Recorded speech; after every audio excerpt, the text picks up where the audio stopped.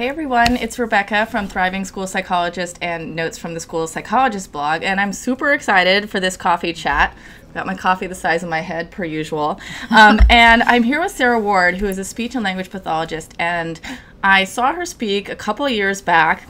And what I really loved about your work, Sarah, was that it's super practical. Like, it's uber practical, and a lot of the sound bites that you said in that thing 6 years ago or whatever, I still use, and some of my fan favorites come from Sarah. And so one of the reasons I wanted to have Sarah on the show is because school psychologists are always being charged with challenges in executive functioning for students, right? And so we're often charged with assessing and providing interventions for teachers and families and kids. So without further ado, I would love for you to introduce yourself. We're so happy to have you. And go ahead. Let us know a little bit about you and what you're all about. Sure. Thank you. And thank you for having me today. So I am the co-director of Cognitive Connections, which is a private practice in Concord, Massachusetts. And my co-director is Kristen Jacobson. She and I have been working together for, 25 years. And it's really been a lot of fun. We've really put together a program around executive function that we call our 360 Thinking program that is designed to truly get at neurologically developing kids' executive control skills and not merely compensating for them. And I think that's kind of a bit of a big difference. And I also believe, most importantly, we really want practical strategies. At the end of the day, every teacher doesn't want to know what is executive function. It's more, what can I do in my classrooms? And it's very important to understand, I think, that too, a lot of the strategies are designed for all individuals. We all have to use our executive function skills. So the strategies aren't necessarily for a special education population or anything in particular. It's just everyday things that you can do as parents, in your classrooms, as clinicians, to truly support students in developing independent executive control.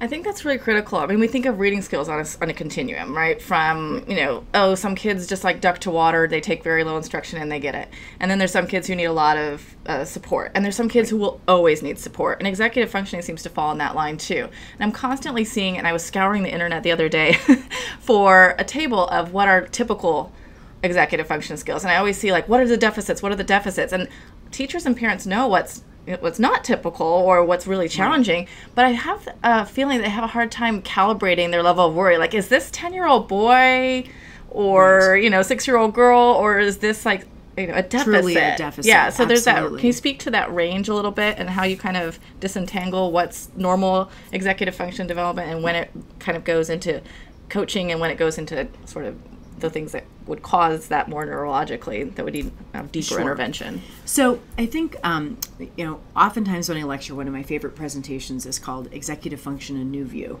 because we really sort of show individuals a different sort of view of executive function than they typically think. So a lot of times I'll go into a school and they'll say, well, don't worry, we have an ed plan or we have an executive function curriculum. And it's very typically centered around kids organizing their backpack, recording their homework, and turning their homework in. And actually, those are more the outcome and the product of the executive skill. It's not the executive skill itself. So my favorite example in describing this is that obviously you're here and we're chatting and that's lovely. But at the same time that we're chatting, you have a little movie in your head. And the movie in your head says, okay, I'm going to finish talking with Sarah. I need to wrap up this recording. Then I need to quickly run out. I've got to get gas. And then I was going to grab lunch. And then I'm going to go get in line early to pick up my daughter, because if you don't get in line and you're in the back of the line, that'll take forever. And then as soon as I get her, we're going to run home, get into the dance clothes, and I'll drop her off. And while she's at dance, I'm going to swing into the grocery store and grab a rotisserie chicken and a salad. I mean, I don't know, whatever it is. And you're not far off. Yeah, right? And you have this entire movie going through your head, so that the minute you leave here, you go right to the gas station. Now, if you didn't do that, then all of a sudden you would end and be like, oh, I'm going to take care of this. And then you'd look at your watch and you go, oh my gosh, I'm going to be late to pick up my daughter. And on the way there, you'd suddenly experience this great stress. I don't have gas. So you drop her off, and then you'd pick her up, and then maybe you wouldn't be in line, and then you'd have to get gas on the way home, and then you'd be late to dance. And all of a sudden, this inefficient, zigzaggy thing.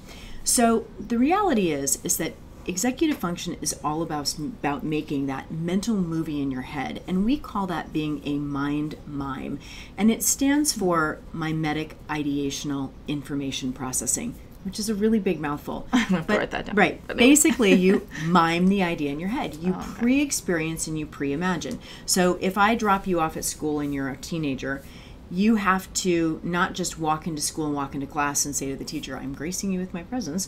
You have to go to your locker and pre-imagine, okay, I have calculus first, and I know I've got to turn in that problem set. And then after that, I have a free block. And during my free block, I have got to finish off that English. And then I'm heading into my science course, and the lab report is due. So I've got to gather all those things from my locker before I go. The kids that don't do that, they're what we describe a beat behind. And so it really requires you to have a mental visual image of what you look like, and you have to pre-imagine yourself going from point A to point B. And that's how we do time management. Because if you have this imagination, that sort of thought bubble in your head, and you have an amount of time, you have to figure and see, can I fit all those things in? If I can't, then I'm going to have to eliminate something, or I'm going to have to increase my pace. So when we look at, quote, disorders and things, right? The distance from where you are to how far in the future you can play out that mental movie, especially in the world of psychology, is often referred to as the time horizon. We like to call it the temporal spatial window because it's not just across time, it's across spaces. So you really have to imagine yourself moving through space. So the thing about it is, when we look at, quote, disorders, it's absolutely been proven that kids with ADHD demonstrate a 30% developmental delay in that. So you might have a student who is 16 who's supposed to be able to see 3 days into the future, but their executive function age is much more like a 13-year-old, and they can only see 8 hours into the future. So this is the kid who gets the homework assignment, but then forgets to turn it in the next day. So that can be that kind of ADHD profile. I see. And you know what? I think one of your great sound bites that I use all the time is that students with executive function challenge kind of have 2 time zones, which is like now and not now. Absolutely. Parents love that. So use that, school psychologists and parent meetings, because when I say that, they're like, yes, now and not now. I get that. And so kids are like, okay, well, now is the project is not due. And then all of a sudden, so it's not now. And then all of a sudden, oh, it's now. And then they're procrastinating, or they're working like super hard, super late, or they totally forget it altogether because, oh my gosh, suddenly it's now. So do you have a couple of things that, ideas for helping kids understand, it's now and not now, that like it's almost now? Yeah. You said mental imagery. Is that around, actually like drawing it out, or planners, or talking about it? Like, how could parents and teachers support kids in that? Between now and not now, it's almost now. Right. So I think there's sort of 4 key things. And I often get asked that question. If you only had one piece of advice to give to any teenager or any family, what would it be? And we do have a lot of teenagers who absolutely will say, if you say, well, let's take a look at a schedule book, and be clear that a schedule book is different than an agenda book, because an agenda is where you write down your homework, but a schedule book is where you actually draft out what your day is going to look like. And it's amazing. Every time I take out a page where we'll draft in 15-minute increments, I have class, I have a free block, then I have to commute home, like you have to schedule in the time for driving places, and you have maybe a lacrosse game, but who knows, it might go over, so you have to plan the buffer time. When I show kids that and I say, is this what you thought your day looked like? Every single time they go, oh my God, no, like I had no idea this was what my day looked like. They tend to think more in the words of, oh, well, I just have school and lacrosse tonight. They don't actually see visually how it's going to fill up and how the day is going to kind of roll out. So where you get the pushback from kids on that is they go, I don't like that, because if I write down that I'm going to eat dinner at 6 o'clock and we eat at 6:30, then the whole thing is thrown off. So the point that I really make with a lot of high schoolers, and especially even, it's important as a parent to start teaching that sense of scheduling as early as elementary through middle school, is you can't look at it as a rigid schedule, but more about where you have blocks of time to be productive. And that if you use that time effectively, and if you kind of pre-imagine and know what you're going to accomplish in that, then you've actually freed your time. You've not been jailed by time, you've freed up your time to have all this time to do other things that you want. Which leads to the second thing. As you probably know, one of our favorite strategies is we use analog clocks. Yes, I love it. I love this sweep of time concept. Can you talk a little bit about that? Yeah, so unfortunately, in this day and age, most kids are driven by digital time. Right, now and not now. It's 4 o'clock, it's not 4 o'clock. Absolutely. And when you say to a kid, we're leaving the house in 20 minutes, 9 out of 10 kids get ... 20, like the digital. But that's not what you and I do. You and I would say, okay, well, we're leaving the house in 20 minutes. And we see that volume. And it's, again, it makes time spatial, because if I only have that, 20-minute volume of time, I have to see, well, I've got to go to the bathroom, I have to get my soccer uniform, I need to braid my hair, I need to grab my bag, and then I need to out the door. If all you get is I'm leaving in .20, then you're not going to get up. It's now and not now. You're not going to get up off the couch and do what you need to do. Mm-hmm. So part of what we find is if a student can see the daily time and realize, okay, I have an hour block, and then they're seeing that analog clock and figuring out, what am I going to fit into that analog clock and regulate time, then all of a sudden you free up your time later in the day. And because kids right now, they're pretty inefficient. I mean, they'll sit down and they might do one problem, and then they check Instagram, and then they do another problem, and they pet the dog, and before you know it, a task that should take 15 minutes is taking an hour. And that doesn't feel good to a student. So it's making them make time visible. It's freeing up the working memory and having them really see what their day is going to look like. And it's not just about time management. It's about seeing yourself within a volume of time so that you can get to the things that you want to do and find that balance. Right. And I think kids are also and adults too, like pretty inaccurate in their time estimation, how long something will take. Absolutely. So ironically, I mean, teachers and parents are always like, oh, the technology is a distraction, but is there an app for that they can see like the sweep of time and how long it takes versus, how long I thought it was going to take to help build that? Are you suggesting like literally like get out a clock?